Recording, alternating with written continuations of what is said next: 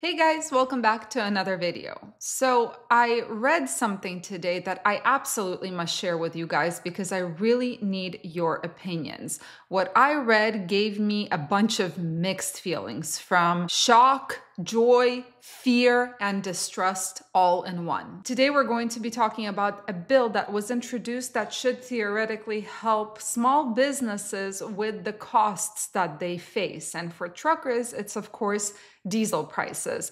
To be quite honest, right off the bat, I have a really bad feeling about what I read, but I really want to see if I'm the only one or if someone shares in my opinion. So let's chat about it.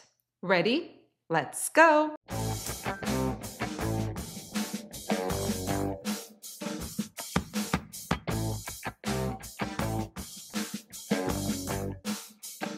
So on September 17th, two senators introduced the Helping Small Businesses Thrive Act, which, according to Landline, is a bill that aims to create a program which might help reduce the small business owners' exposure to price volatility of certain commodities, including diesel prices. I should say right off the bat, this was a bipartisan bill. Basically, this bill would give small businesses a chance to lock in commodity prices, and the two commodities that are guaranteed to be on the bill are diesel and gasoline. The rest is to be decided by the SBA. So how would it work? Well, there would be two options for small businesses. The first is called the Futures Purchase Agreement, which would, and I quote, allow the SBA to establish and maintain the direct cost of a commodity. The second option, which is more applicable to the trucking industry, is called the Call Option Purchase Agreement,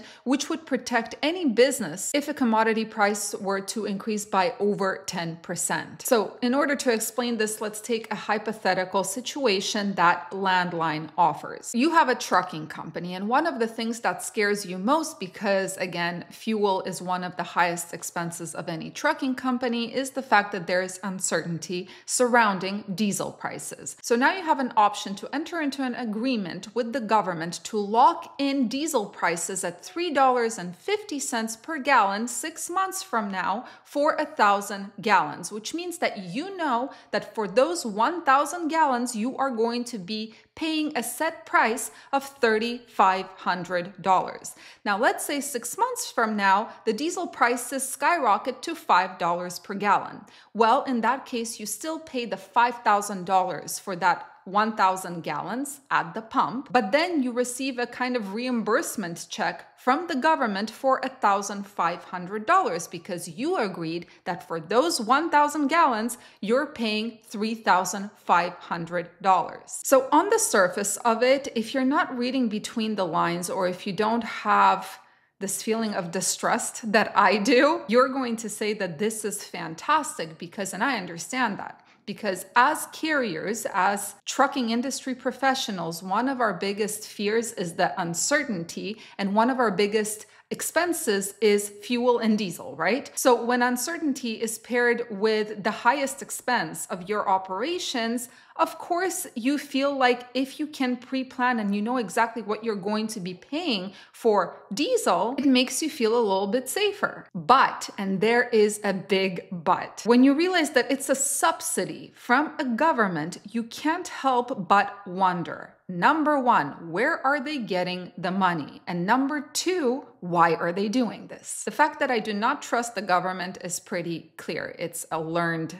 behavior. I stopped trusting the government. Now, if you're one of those people who thinks that the government has your best interest at heart unconditionally, I'm not trying to change your mind. I'm just telling you things as I see them, so please bear with me. So let's quickly talk about subsidies. What is a government subsidy? Well, it's when the government tries to kind of remove a burden via direct cash or tax breaks or something like reimbursements. But what subsidies do is they turn a free market, something that was a free market, into a mixed market where the market no longer dictates who survives and who does not. But there's something else that we have to be aware of when it comes to subsidies, and for that we have to look at our history, the Great Depression. Back then, the government set a floor on agricultural products and actually paid the farmers in order order not to produce. So the farmers were more or less okay. But what happened was the supply of food went down, but the demand was still there.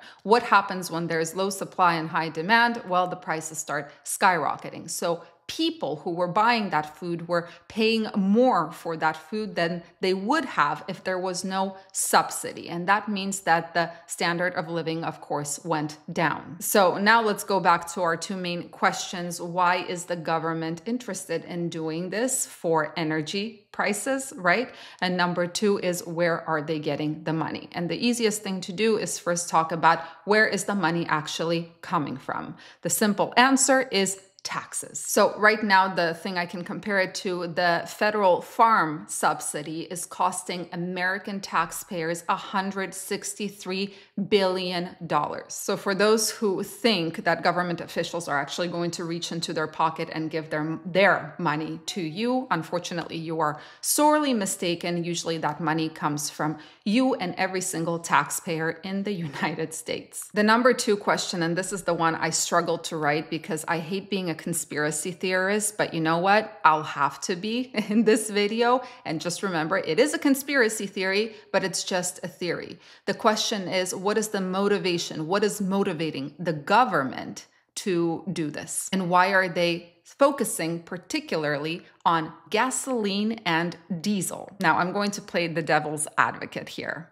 I guess that's the best word to use it, the devil's advocate here for just a moment. Number one, a subsidy when it comes to energy means what? Well, it means that we consumers, right, and small businesses in terms of trucking, we get to save money, but the energy companies are still getting paid. It doesn't mean that they are getting paid less. So if we are saving money purchasing the same thing, but the energy company is still making money, that means that the demand is going to remain strong for that product. So could that, and I'm posing this as a question because I'm trying to be very careful with these conspiracy theories, could that mean that energy companies now have the option to increase their prices to wazoo, knowing full well that the demand is going to be strong and that they are going to still get paid because the demand from the consumer or the business side is going to be propped up by the fact that the government is now reimbursing those consumers? Does that make sense? And number two, we know that there is a pretty huge push for electric trucks, for example, in our industry. Will this type of subsidy result in some kind of argument for a future political agenda? For example, a political candidate can say something like, we have subsidized this and that, and this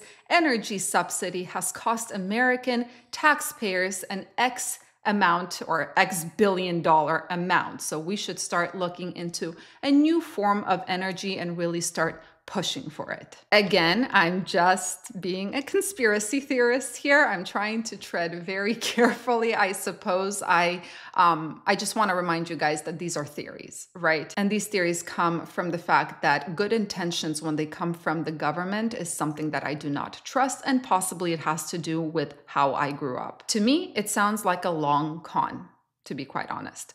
But now I want to give you guys the opportunity to share your opinions, because this is something that I would be very interested in reading. Maybe some of you will completely change my mind about what I think. Maybe some of you will make me more confident in my conspiracy theories. So again, I would love to hear what you think about this potential kind of government intervention in energy costs, right? Saving businesses from volatile costs of certain commodities. What do you think about it? What do you think this means?